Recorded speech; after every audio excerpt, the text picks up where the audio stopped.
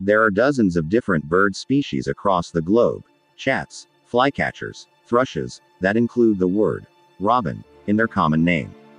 The American robin belongs to the thrush family, which also includes bluebirds and solitaires.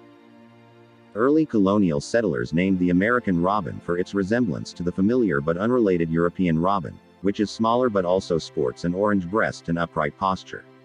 Today, the American robin exists in the form of 7 subspecies, subtly differentiated by their body size and plumage, with the exception of one subspecies in southern Baja California, which sports pale gray-brown underparts in lieu of rusty tones.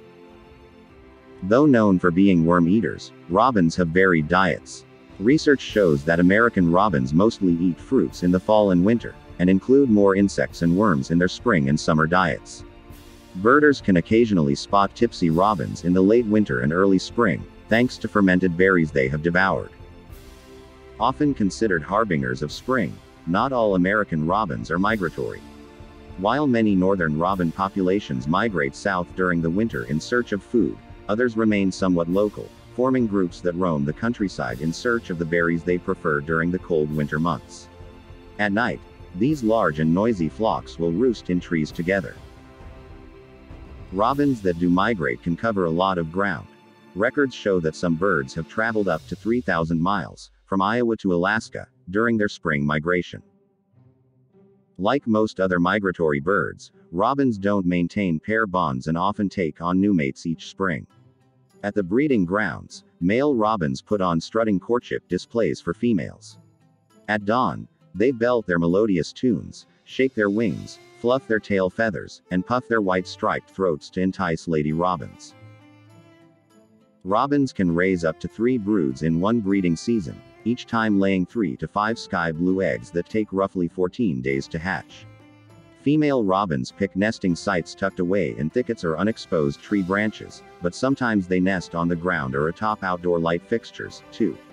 The birds use pieces of straw, twigs, and dry leaves to build cup-shaped nests, and add moss, mud, and sometimes feathers to mend and line the interiors.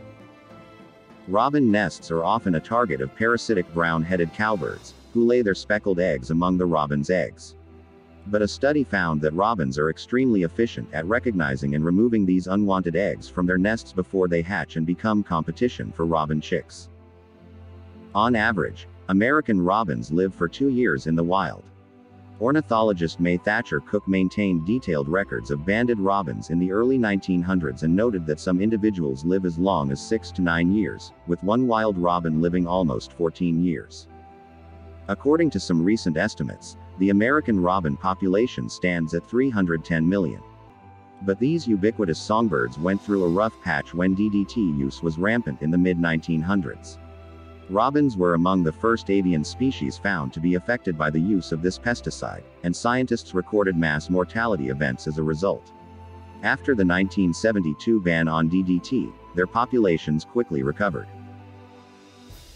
Now, urbanization, and its associated light and noise pollution are affecting these birds. Bright lights are making city robins sing their morning songs much before the crack of dawn, and their songs are becoming more high-pitched to overcome the din of traffic.